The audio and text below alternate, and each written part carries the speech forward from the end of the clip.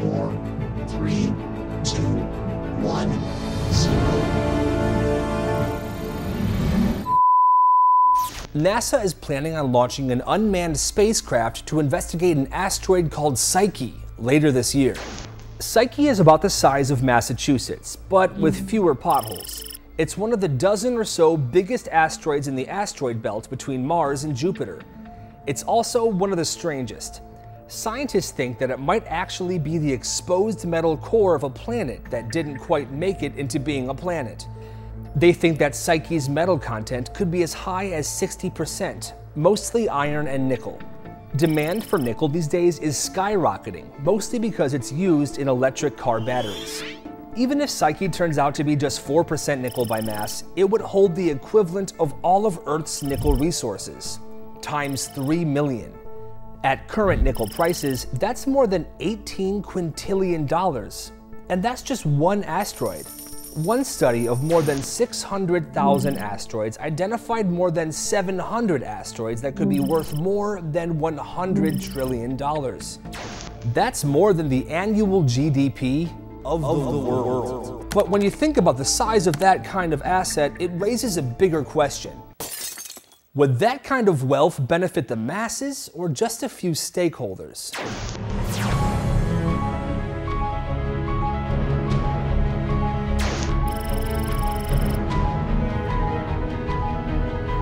Space has the potential to make someone incredibly, obscenely, humongously, mind-bogglingly, filthy, stinking rich. Richer than everyone else put together, many times over, even the billionaires. And if there's one thing that rich people hate, more than having to fly commercial, it's paying taxes.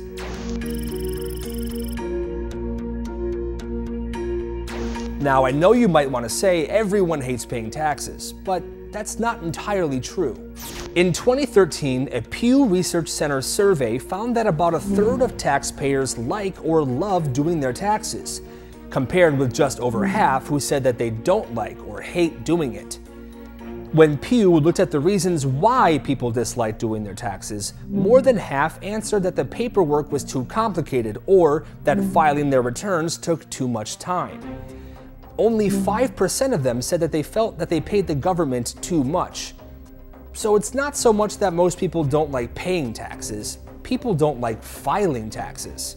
In fact, surveys have found that solid majorities of Americans say that they trust the IRS and that it should get more funding.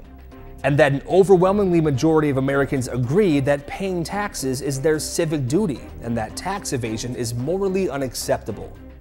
In fact, economists have trouble explaining why more Americans don't cheat on their taxes.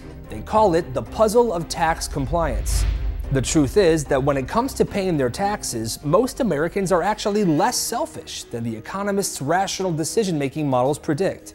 The research also shows that the people who are most willing to pay their taxes are those with the lowest incomes. As socioeconomic status rises, so does the unwillingness to pay taxes. And near the top of the ladder, there are all kinds of ways to do just that.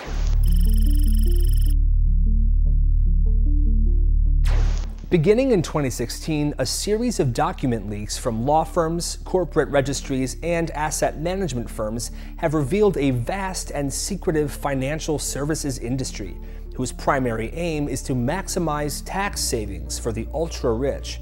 Leaked by anonymous sources and examined by hundreds of investigative journalists around the world, the Panama Papers, the Paradise Papers, and the Pandora Papers reveal how members of the 0.01% stash their wealth in secretive offshore tax havens.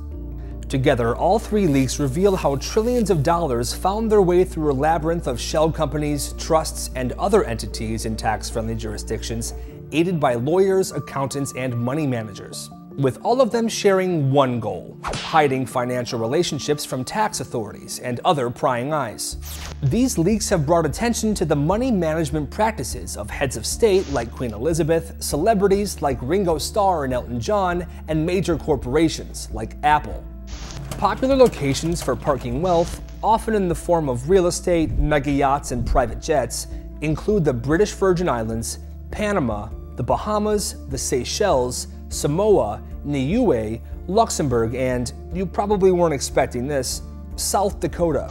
This global wealth defense industry, as it is known, helps explain why, from 2014 to 2018, the richest Americans paid relatively nothing in taxes. An investigation of secret IRS files by the nonprofit journalism site ProPublica found that Jeff Bezos, whose income grew by nearly $100 billion during that time, had a true tax rate of just 0.98%. For Warren Buffett, his true tax rate is 0.1%. Elon Musk's rate was higher, a whopping true tax rate of 3.27%. Not to mention, in 2018, he paid no income tax. Part of the reason for these billionaires' featherweight tax burdens is America's obsession with taxing income instead of one's total net worth. Much of the wealth these men possess is in the form of stuff: cars, yachts, jets, works of art, company shares, and so on. These things aren't considered taxable income until they are sold. As billionaires like Musk and Bezos take to the stars, this approach to taxation will almost certainly help them, by allowing them to offset every dollar they earn by investing it back into their exploration business, right up until they get that quintillion-dollar prize in hand.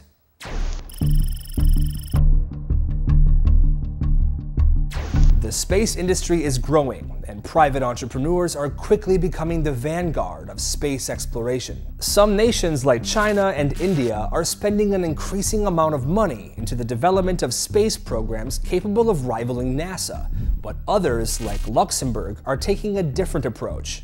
Luxembourg is a tiny nation that has sustained itself off of tax loopholes and other convenient regulatory intricacies for decades. Now, the tiny nation believes that it can become home to a broad, multinational group of space entrepreneurs. They're betting on the future success of ambitious entities that want to go into space, not for scientific progress or to strengthen their nation's geopolitical hand, but really just to make a ton of money. The US continues to work towards a delicate balance as it fine-tunes its own space tax laws. Tax loopholes around where a company is located aren't new. Establishing your company's base of operations in a state or nation with favorable tax laws is par for the course. But the growing space industry is a testing ground for some complicated ethical and legal questions. How do you tax activities that are undertaken way outside the territory of any state? Like in orbit. There is some legal precedent for understanding who is entitled to tax an aircrew when they fly over a state or international waters. But what is international traffic when you're traveling through space? Since most trips to space begin and end in one country, even if that mission lasted a full year on a space station, you could make the argument that it shouldn't be considered international traffic. Space represents a unique challenge because there is plenty of uncharted territory. If you needed an indication of where the space-based wealth defense industry stands today, of the approximately 300 European satellites in operation, more than 10% are owned by the tiny but ambitious nation of Luxembourg.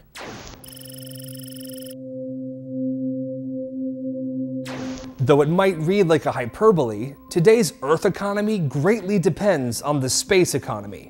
Countless industries are completely dependent on communication satellites, GPS, and imaging satellites to function day to day in the modern world. But the private companies at the forefront of the new space race are there largely because of the initial effort and investment of NASA and other publicly funded government space agencies. The space economy is the end result of more than 60 years of research, development, and of course, incredible financial investment. Space entrepreneurs directly benefit from the investment of public funds into space research. This isn't strange though. There are plenty of industries here on Earth that were able to get off the ground or establish large enough profit margins because of public sector investments. President Eisenhower's interstate highway system kicked off in the 1950s. The cost of construction was approximately $114 billion, which in contemporary dollars is about $530 billion. The system has a total length of about 47,182 miles, making it the largest public works project in US history. The distribution of virtually all goods and services involves interstate highways at some point. The $117 billion US parcel shipping is an example of one industry that directly benefits from those thousands and thousands of miles of federally and state-maintained roads. Domestic shipping is a gigantic industry, but the space industry has been forecast to reach a valuation of $1.4 trillion over the next decade.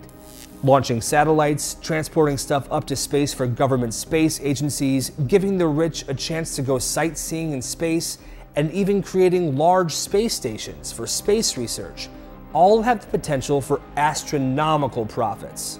The odds are that the future dangerous work of space mining and prospecting will most likely be done by robots. Robots that aren't subject to income or payroll tax because they aren't sentient. Yet. One idea would be to levy a robot tax, but given US history, that might be a bad idea. Robots might start expecting political representation.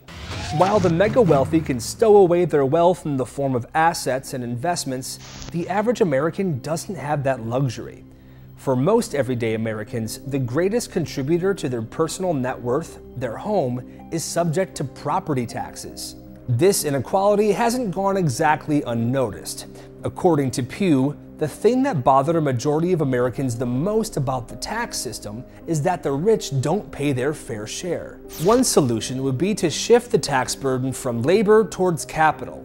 A wealth tax bases a taxpayer's tax liability on the total market value of assets they own. A 2020 survey found that nearly 2/3 of Americans supported that idea. Of course, levying a wealth tax in space means going out and figuring out exactly what those assets are, which is the perfect kind of job for a little government space probe. For more videos like this, subscribe to this channel right now and hit that notification bell so you don't miss any great content. Also, look out for Curiosity Stream on social media. Links in the description.